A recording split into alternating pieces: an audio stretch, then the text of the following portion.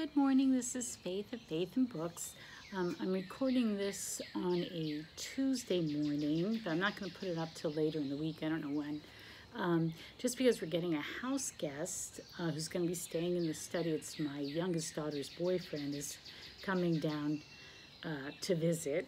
And so, I mean, we've been quarantining and being very cautious, and so we decided to let him come visit. He's out of state. So anyway, so he's going to be here in the study, and so I'm not going to feel so comfortable making a recording. So I'm going to do it this morning. And I thought I would talk about, because I finished the Elizabeth Gaskell collection of short stories.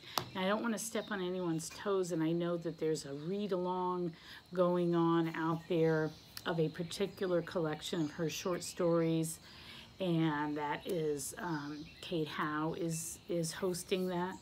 So I'm not going to do any spoilers in case some of these stories are overlap. This is a different collection, so I don't know what stories overlap with the particular collection that they're reading, which I think is entitled Cousin Phyllis.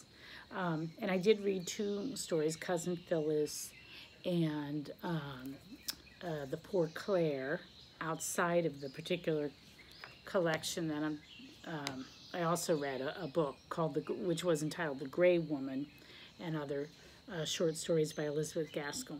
So anyway, I'm just going to talk about what I like about Elizabeth Gaskell, what I find are her strengths and her weaknesses as I found in this collection of short stories.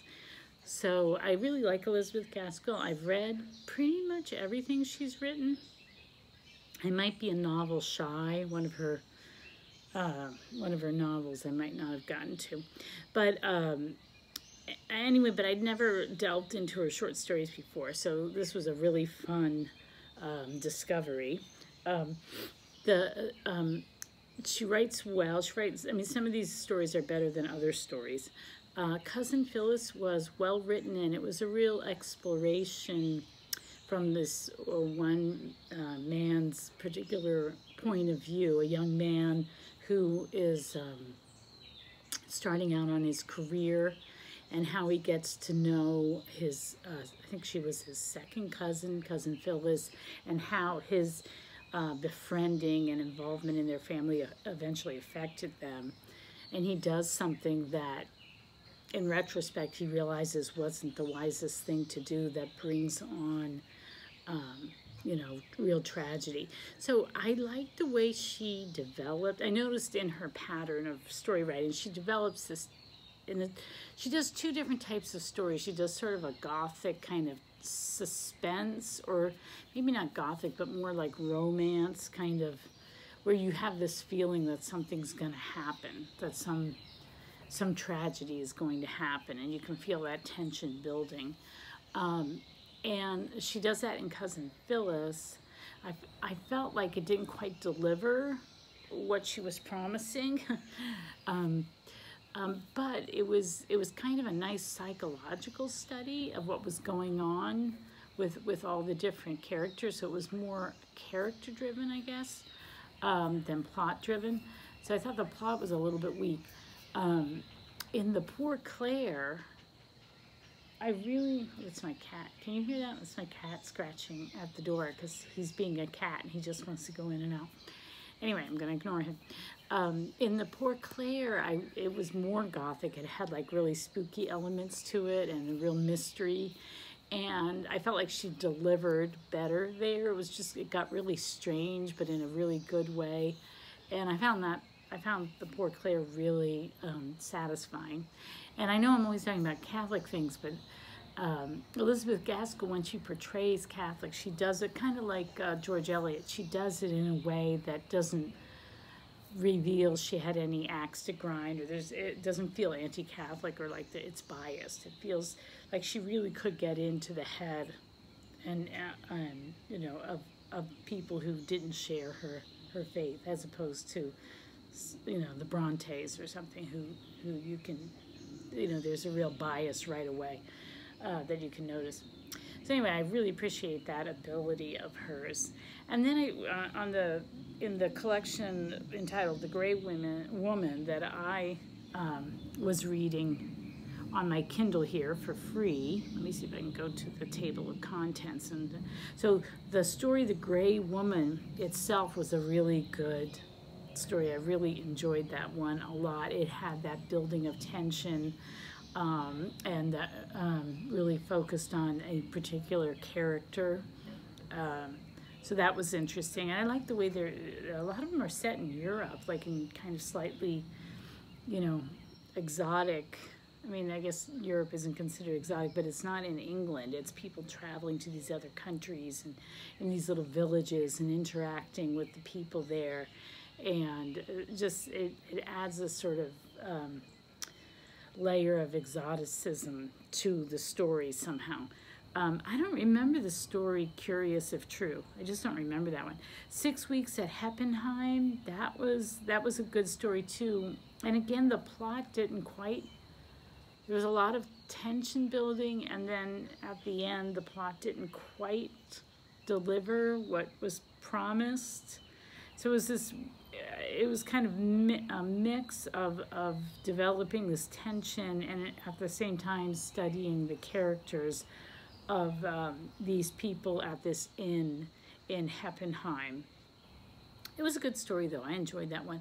Libby Marsh's 3 Eras. So this is the other type of story that she seems to have in this collection, which is more of a sort of morality tale, talking about people caught up in certain circumstances and how through their decision to be good, to be Christian, to live by certain principles, that even through their hardship, they sort of persevere and they actually come out the better for it. So for sticking to their principles, even though they're enduring a lot of sorrow and hardship. And Libby Marsh's 3 Eras was that type of story. Christmas Storms and Sunshine. That's another one I don't really remember. Hand and Heart. Bessie's Troubles at Home. Oh yeah, Bessie's Troubles at Home was interesting because it was almost like a children's morality tale. Bessie is, I think, 14 or 15, and she's left in charge of the home while her mother has to go. Her mother's been sick, and her mother has to go somewhere to recuperate. And so it's about Bessie learning about her own character, but it's very much about her becoming a woman and learning how to keep house properly. That was another thing I really enjoyed about these stories, is you get a glimpse into just the really homey aspects of life and how they had to prepare meals, or how you would just all the sort of little details about life at that time and how they did basic things in the home. And then the last one I want to mention was called Disappearances. And it's weird that it's in this because it doesn't really seem to be a short story. It seems to be an essay. And it's so ironic, is that the word for it? But it's an essay about how grateful she is that society's come up with this idea of police, because people used to just disappear and nobody would know what had happened to them. And now we have police that will investigate this, and it's so much better now. And that's what it's about. And she recounts all these different stories of people who disappeared and nobody knew what happened to them, except maybe years later they would find out something. And that's why police were formed, the detective police, she called them, to keep an eye on things so people know what's going on, and they can find out, whether their spouse has died or that sort of thing. And so I just found that really interesting, that in this time of, where you hear people saying abolish the police, that I just happened to read an essay by a woman, written back in the mid-1800s. It was talking about this new idea of having the police as such a great thing for society. That was interesting. So I really enjoyed Elizabeth Gaskell. She she can, some stories were written better than others. Sometimes the suspense that she built didn't quite deliver in the plot. But it was a really interesting glimpse into the life and the psychology of that time. And she writes just really well, and the characters are really interesting, and you connect with them right away. So that's my little review of Elizabeth Gaskell short stories, and I will put this up at some point during the week, and I'll talk to you later. Have a good day.